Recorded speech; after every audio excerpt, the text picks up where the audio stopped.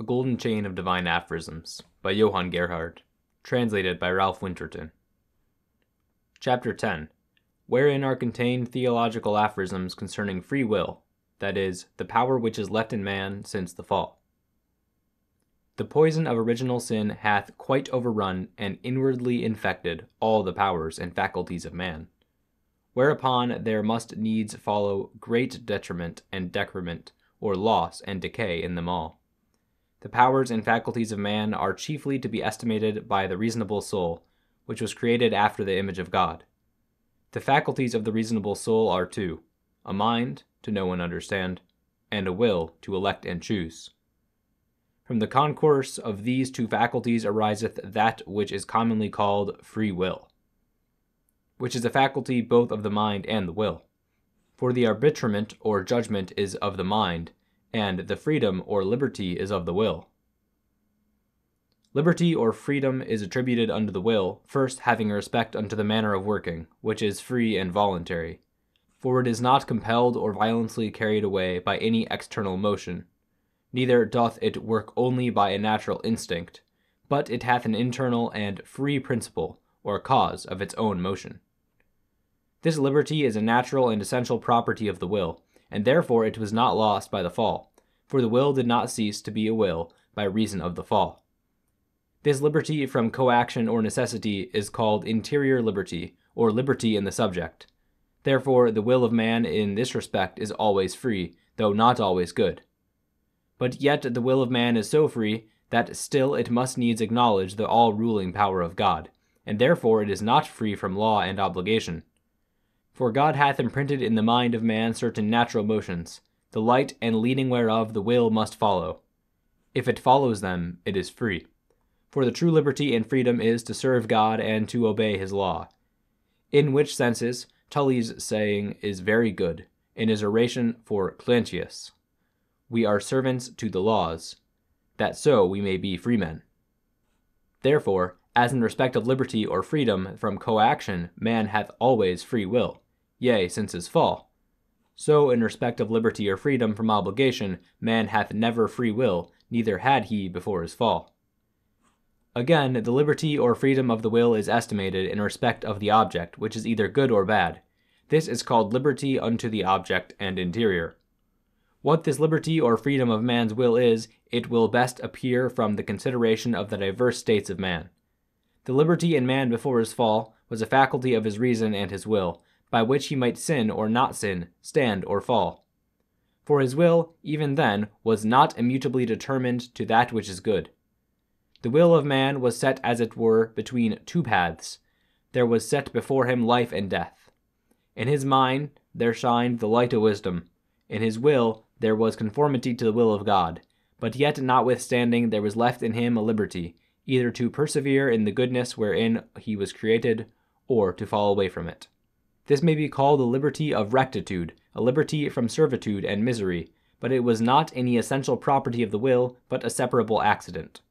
For as by falling it might be lost, so too truly may we speak it, and not without grief, it was lost. Man, abusing his free will, lost both himself and it. In which respect the will of man is no longer free, but servile and captivated. Whosoever committeth sin is the servant of sin. The image of God being lost by the fall, the liberty of the rectitude and power of choosing good was also lost. In place whereof there succeeded extreme corruption of the faculties and powers, and an unbridled propension and greediness to that which is evil. Hence it is that the will of man since the fall is only free to that which is evil, which is a wretched and miserable kind of freedom. Or rather it is to be accounted a most heavy and grievous kind of servitude. The apostle calls it a freedom from righteousness. For man, refusing to be a servant unto righteousness, became subject to the yoke of sin and iniquity, and so a servant to an ill mistress. The soul of man, under this voluntary and unhappily free necessity, is held both as a bondwoman and a free. A bondwoman for necessity, but for will free.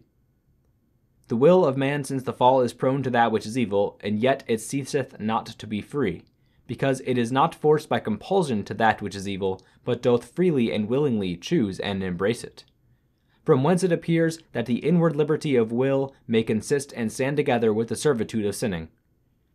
As the liberty doth consist with the immutability of doing good, and with the confirmation in goodness, whereof the former is only belonging unto God, and the latter unto the good angels. There remained therefore in man, yea, after the fall, freedom of will, but we must understand it of freedom from coaction. The freedom of will perished in man, if we understand it of the power of choosing good and eschewing evil. For in the place of light, which shined in the understanding of man being created together with him, there succeeded darkness. Wherefore the understanding of man, as concerning the saving knowledge of God, is not only blind, but quite obscured and put out. The will is become subject unto the tyranny of sin, and waiteth upon it as a slave, in which respect men are said to be dead in their sins, because by nature they can do nothing, but lie rotting and stinking in the grave of their sins. Wherefore conversion is the work of God alone, in which work man is merely and altogether passive.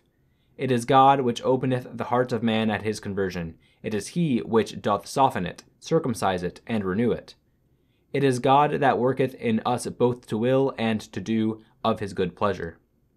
Man indeed hath an external power, freely to move himself from place to place, and so may perform some civil act of justice, which of itself indeed, as it is an act, is no sin, but because the person is not yet reconciled unto God in another respect, is a sin. So that the saying of the Apostle stands firm and sure, whatsoever is not of faith is sin. For that works may be truly good, and that in the sight of God, it is necessary that they be done after a good manner, by those that are good, and to a good end. Although then, as concerning outward actions belonging to the life of man, or the outward exercise of religion, there is left some liberty to the will of man. For as the Apostle witnesseth, the Gentiles which have not the law do by nature the things contained in the law.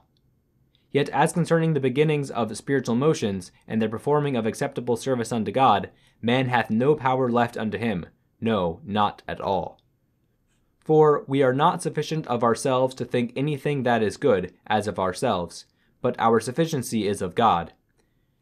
Therefore, every good thought, every good resolution, every good purpose, every good motion of will is from God, by whom we are able to do something that is good, but without him, nothing. And yet that liberty in external works and actions of this present life is not without some hindrance and impediments. Men often take counsel together, but God which guideth and governeth all things often bring it to naught. We may propound it's God that doth dispose. We wish for what we should not, but God knows. Moreover, great is the tyranny of Satan, who by God's permission draweth whither he listeth, the wills of the reprobate being entangled in the cords of their sins. The weight and burden of sundry business doth often disturb the judgment of the understanding and the arbitrament of the will. Unto which external impediments is also added an internal weakness in the powers of man, even in external things, arising from sin. With which weakness there is also joined a disorder of the affections, which like a torrent oftentimes carries away the will and perverts the judgment of the understanding. Which consideration of our powers in spiritual things altogether abolished, and even in external things much weakened, sets before us the greatness of God's grace to be acknowledged by us in our conversion and salvation, driveth security out of our hearts, pulleth down the crests of pride, and maketh us more diligent in praying and keeping the gifts of the Holy Ghost. After conversion, the will of man being freed is not idle, but through power given from above is made operative, and a fellow worker with God. The Holy Ghost without us worketh in us to will that which is good, and when we will, and will after such and such a manner, it is he that worketh together with us, to enable us to work. For the children of God are so moved to working, that they also have a part in the working. This may be called liberty or freedom from the service of sin. For where there is the Spirit of God regenerating and illuminating a man, there is liberty or freedom. But yet that liberty or freedom of the will, being freed, standeth still in need of the aid and guidance of the Holy Ghost. For seeing that even in the regenerate the flesh lusteth against the Spirit, and the Spirit against the flesh, therefore they are not fully free from all sin. In the spirit of the regenerate there is a free servitude, and in the flesh of the regenerate there is a servile freedom. In the other life at length the regenerate shall obtain full and plenary liberty, or freedom of will, by which they shall be freed not only from the service of sin, but also from all manner of sin, from all misery, and from all fear of falling, which may be called a liberty or freedom from sin and mutability, by which they shall not only not sin, nor only have power not to sin, but also have no power to sin at all. To that liberty and freedom Christ bring us, who is the author of our liberty and freedom.